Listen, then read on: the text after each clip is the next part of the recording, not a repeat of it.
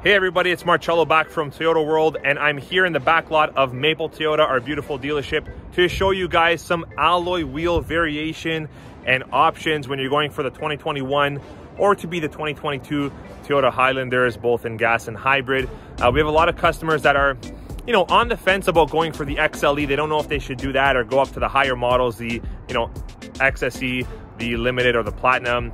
Obviously for various reasons, but one of them is the options on the vehicle versus the price tag. And also a lot of customers are asking us our opinion on the alloy wheels. Well, I'm going to give you my opinion on the alloy wheels on the XLE trim just ahead in this video. But before I do, smash a thumbs up for this video and subscribe for constant cool videos of your favorite Toyotas.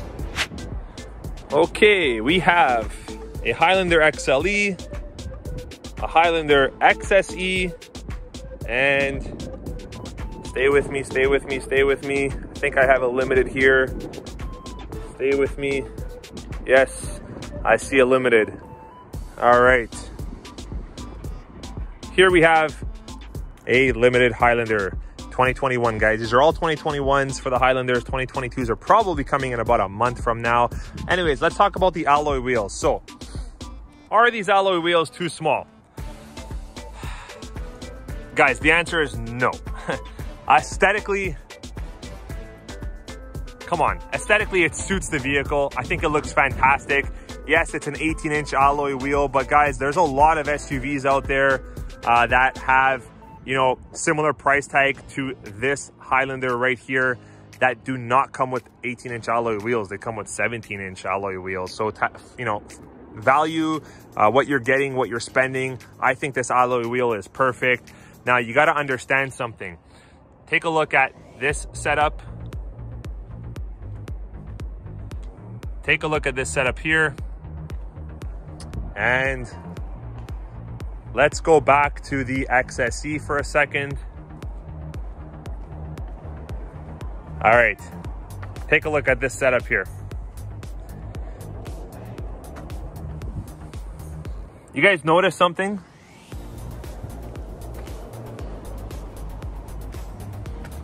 All right, there's a lot more tire wall here on this setup versus, the XSE, the Platinums, the Limiteds. What does that mean?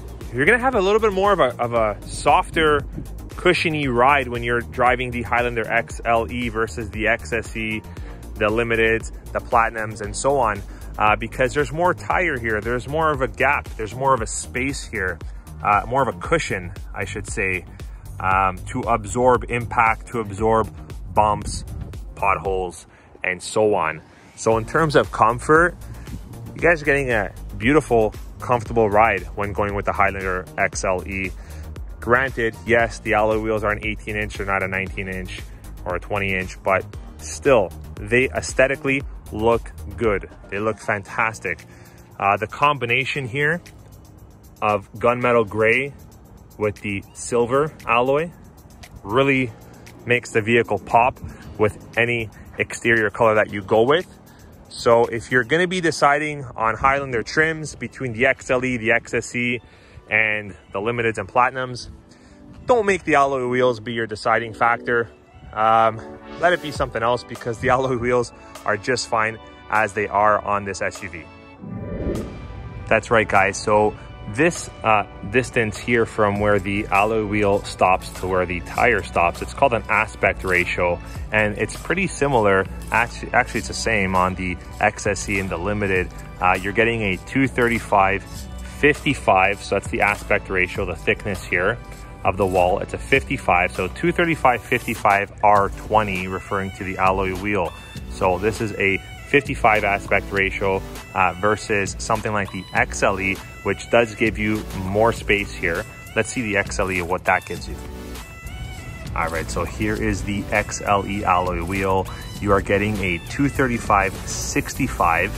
So this is a 65 setup aspect ratio on an R18 18-inch alloy wheel. So from a 55, you're getting a 65. That is a larger tire wall, more space here, more chance of getting an absorption or absorbing any impact from the road to your tire and your traction and your overall feel when you're driving the vehicle. So definitely a comfortable drive when you're choosing to go with the XLE Highlanders.